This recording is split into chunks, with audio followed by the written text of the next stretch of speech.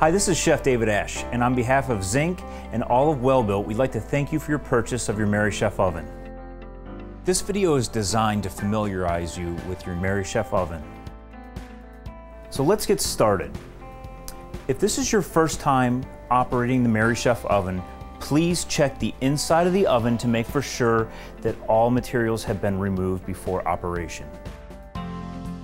Now that you've verified that nothing is inside the oven, feel free to turn your MerryChef on, simply by pressing the on switch.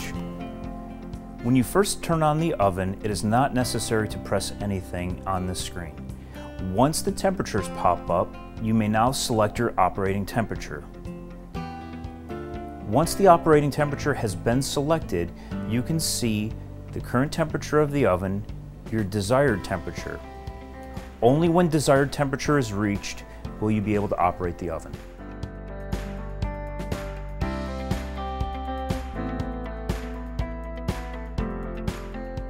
Now that the unit is preheated, your home screen pops up. Here are the icons. You have manual cooking, you have press and go, you have the recipe book, cleaning, and the settings button. Let's go to manual cooking. By selecting the chef's hat, this will take us into the manual cooking mode. You simply see your operating temperature above, which we don't want to change. The items we do want to change is time, fan speed, and microwave. If you want to add time, simply press the icon, type in your desired time, remember you're entering seconds, add another 0, and now you're in minutes. Hit the green check, and you can see that the minutes has been displayed. If you'd like to change your fan speed, simply touch the icon, and whatever number you type in will be the number that it changes to. Notice how we've changed our fan speed to 75%. Now let's do our microwave. Let's type in our percentage of microwave, and you can see we are now ready to execute a manual recipe. We're at 500 degrees for 3 minutes, at 75% fan, 50% microwave, and if you hit the green check, it's going to show you that stage and all of its function. And if we found out that this is exactly how we want to save it, simply tap the icon in the lower right hand corner and type in whatever you'd like that item to be. So let's put in test. By hitting the green check, that recipe is now stored into our cookbook. It automatically goes back to the manual cooking page, so you're ready to enter your next recipe. Let's go to our recipe book. By selecting the recipe icon, the first thing that will pop up is all of your groups. As you can see, we have some of our groups already preloaded. We have AM, PM, apps, desserts, but feel free to change these so that the navigation makes sense for you. You can change these at any time simply by pressing the edit button. Please keep in mind, whenever this icon pops up, this will always be your edit button. From the same page, you can access all of your recipes. That icon is located here in the upper right-hand corner. So here we have all of our recipes. You can see that we have our photos already uploaded with the products that we have tested. I also want you to see this item right here that has the red box around it. That lets us know that that recipe is not designed for a current running temperature. If I try to execute that product, it will tell me invalid temperature for this recipe. It shows the current temperature and the recipe temperature required to execute that product. Let's edit a recipe. To edit a recipe, go back to our edit button. You can see a list of all recipes on the left-hand side. The one that we've already created, the test, we simply select it, we hit the icon that has a pencil over a piece of paper, and we can now edit an existing recipe. So if we want to change our settings, let's take it from 3 minutes down to 1 minute. We hit the green check again, verify those are the settings that we want, select the save button. We don't want to change the name. Let's say we want to add a picture to it. We'll go ahead and put a picture of a pizza on there, hit the green check button, and now you can see we've added a photo to it and we've changed our setting. So now it's time to delete a recipe. I encourage, if you have a bunch of recipes already preloaded from the factory that you'll never use, feel free to go into all your recipes and delete them, just so you can condense and make for sure that your recipe book is more precise. So we're going to go ahead and delete our test recipe that we made. Remember, not using the edit key, but you can see a piece of paper with a trash can next to it. If we select this, it's going to ask us so we don't accidentally delete a product, but you can see here, are we sure we want to delete it? No, we want to keep it. We're going to go ahead and select delete, and you can see that our test product has been removed. No matter where you are in the MerryChef, there will always be a back button in the lower left-hand corner. You can continue to press the back button, and eventually it will take you back to your home screen. Let's go into settings. Settings is password protected. When prompted, all you need to do is type in manager, all uppercase, and you can see a different set of icons pops up. Okay, before we proceed, I want you to take out your camera phone and take a photo of this right here. It is important, if you want to leave the manual cooking unlocked, that you have just full serve mode checked and show all recipes checked. If any of these buttons are pressed, your entire layout on the MerryChef will be different. The globe is for language. If you wish for it to remain in English, no step is necessary. The thermometer icon is the temperatures that will pop up when the oven is first turned on, what we currently refer to as our operating temperatures. So you can see I have 500 degrees, 350 degrees, and I have just a standard microwave button as well. So if I wanted to add or change one, I simply select, and whatever I type in, let's pick 425 degrees.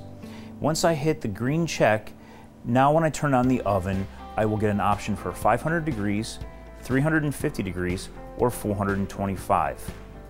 If you wish the oven to preheat to the temperature without selecting one, simply go back to the ones that you don't want to use and disable them.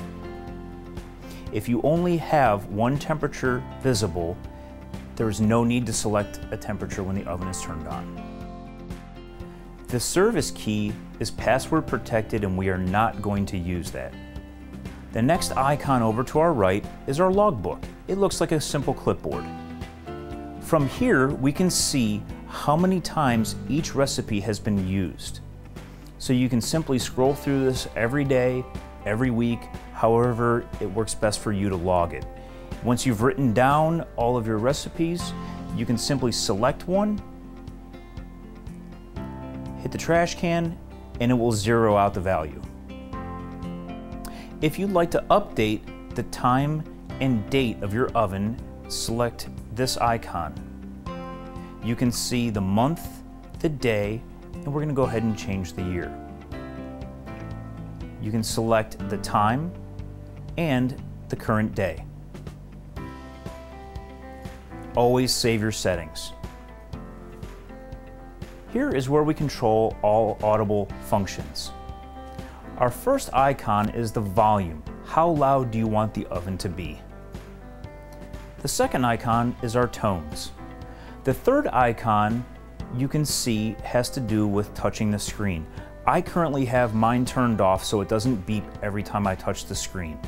The only audible alarm is when the door is left open or the product is ready to be removed.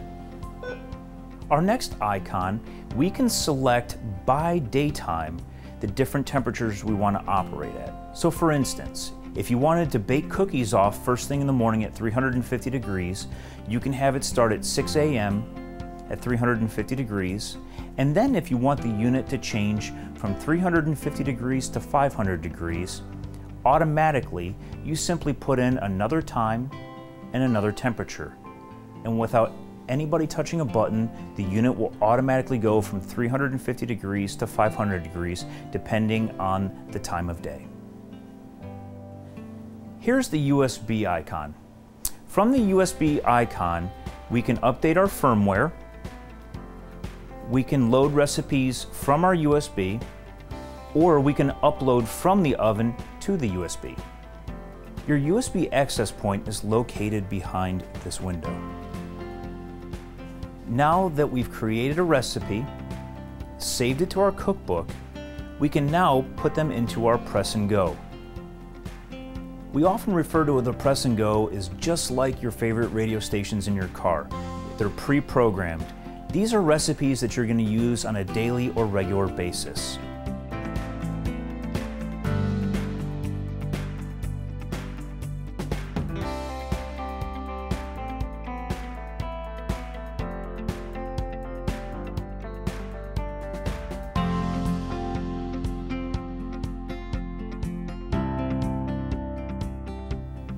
If you hit the Edit key, you can see two columns of products.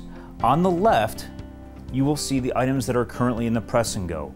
On the right is all of the recipes that are currently in the MerryChef file. You can drop or add products as you see fit. By selecting the back button, you can see the product that was removed and you can see the product that was added. When it's time to clean your oven, you press the icon with the hand holding the bar of soap. It's going to prompt you to place a tray of ice inside the oven. Remember that pan that came inside your oven when it first arrived? That's your ice pan. You can use ice from the bin, but what we recommend is that you fill it up full of water and put it in the freezer overnight. This will freeze the water solid and will accelerate your cool down.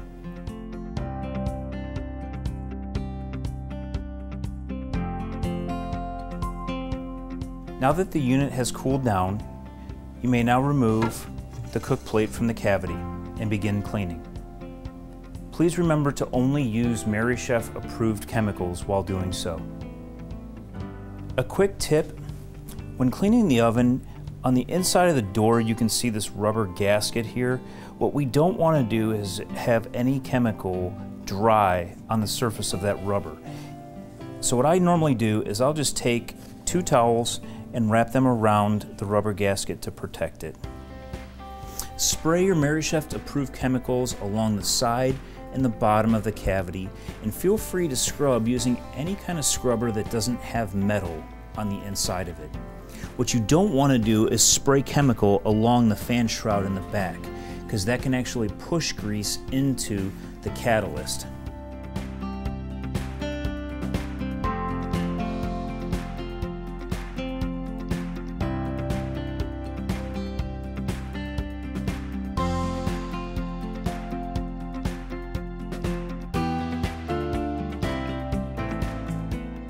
To remove the air filter, simply lower the guard and the air filter comes out very easily. In any new buildings or remodels where there's a lot of dust, you'll be able to tell.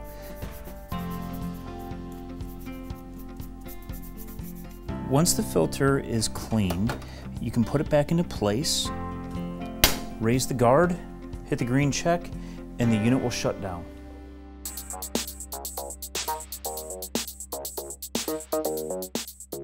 One of my favorite accessories for the E2S and the E4S is the grooved griddle plate.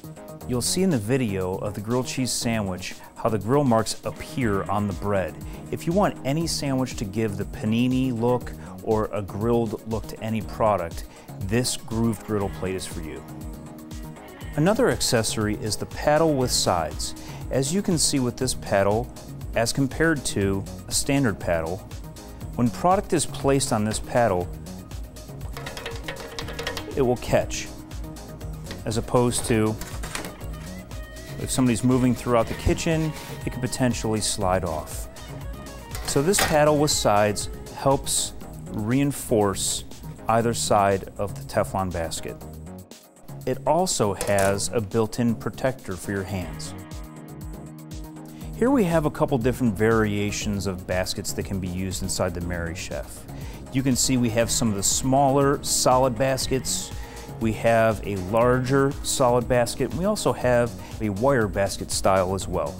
Personally, I prefer the solid basket because it helps keep the oven cleaner. You can see here in the wire basket style that any kind of cheese that comes off of a product or anything that may drip off the side can easily become entangled into the web itself. Another accessory that's available only on the E2S is the accessory rail. Most ovens come with a flat top. With the E2S we have a raised rail so that you can keep pans or you can keep baskets on top of the oven. Here are some quick do's and don'ts for your MerryChef oven. Do feel free to use your cook plate just like a griddle. I tell everybody this. If you want it to look like this all the time, take a photo of it from day one. Once it's in there, it starts cooking and it's sitting inside of a 500-degree oven, it will discolor slightly. As you can see, mine is seasoned. Now obviously if there were pieces of cheese or pepperoni or product that has fallen off and baked on, please feel free to remove and scrub it at the end of the day. Do feel free to use parchment paper on top of the griddle plate if you'd like to keep it cleaner. Do feel free to use a dry towel or a sanitizing wipe on your solid basket and go right back into the oven. It is not necessary to scrub these or soak them in the sink with any harsh chemical. Do use ceramic dishes to bake in, whether you're doing dips or sides. Ceramic is a fantastic vessel to use inside the MerryChef. Don't, I repeat, don't put aluminum foil inside the MerryChef. Don't put the air filter back wet. The incoming air will be pulling any moisture into the electronics of the oven. Don't cook raw proteins inside of the MerryChef oven. Don't use wax paper inside the MerryChef. If you need any additional help or training, please contact your local MerryChef representative.